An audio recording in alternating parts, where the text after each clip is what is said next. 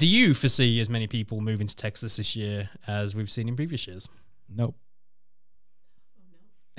And moving on. The short answer is no. I don't see as many people moving overall anywhere as last year, right? And that's kind of what we've been dealing with. This is the source of so much of the pessimism and negativity and all the gotcha headlines is less people are moving overall, period. So yeah, statistically, I do not see as many. But here's the thing that this person is going to just need to put in their pipe and smoke. Here's the situation. People like Texas.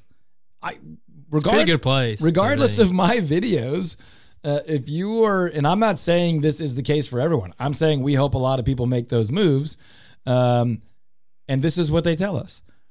Texas is a more desirable place for them to live. And they would have done it a long time ago if it hadn't been for their job or whatever. But remote work or a company where the entire company moved to Texas, like Toyota or Frito-Lay, Pepsi have moved a lot of people. AT&T moved a lot of people. State Farm moved a bunch of people. There's been a lot of that going on. And by the way, for every one of these really big corporate relocations you hear about, there's probably 80 small and mid-sized businesses that are making that move. Gordon Ramsay. So here's the deal.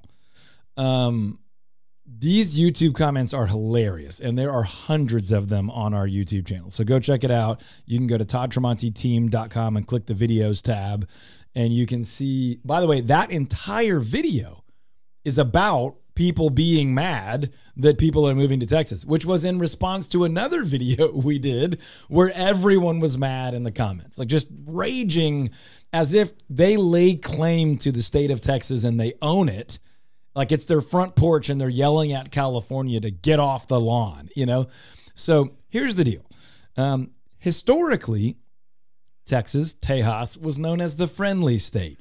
But based on the YouTube comment section, that's not our reputation anymore. No.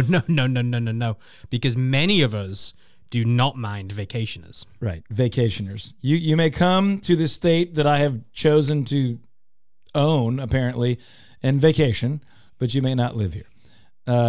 It's absurd. Now, look, that doesn't mean you might not, be thrilled about the cultural, educational, political, economic changes that happen when population, that's all fine.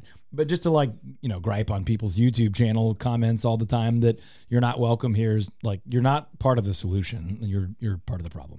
So my response to the question is no, I don't think as many people are going to move here, but that has nothing to do with Texas being any less desirable. I think Texas is more desirable than ever before in almost every category. There's certain things that are less desirable.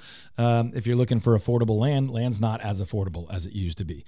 If you're looking for a low cost of living, the cost of living here has gone up a bit. It's still lower than many other parts of the country, but it's gone up a bit. But all in all, people from other parts of the country are still inclined to move here just as much as they always were. But the pace, the rate at which that is happening is down a bit. So hopefully that answers the question.